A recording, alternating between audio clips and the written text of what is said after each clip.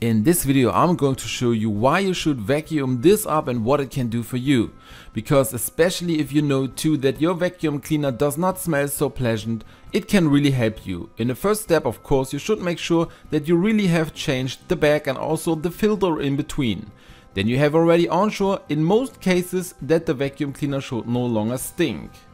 But if it still does, or if you want to have a better scent in general while you are vacuuming, then you can use this powder here. And what we're talking about here is conventional cinnamon. Because cinnamon can also make the vacuum cleaner smell really wonderful every time you use it. All you have to do is spread a little bit of cinnamon on a hard floor, from which you can then vacuum it up wonderfully easily. Be sure to do this on a hard floor. If you sprinkle it on a carpet, it may happen that it discolors, or you may just have a harder time absorbing it. Otherwise, just lay down some kind of mat or something like that you can suck it up off.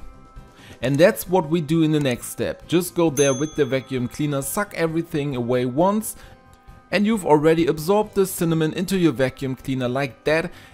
And it can now make sure that every time you use the vacuum cleaner again, it smells really pleasant and really nice like cinnamon.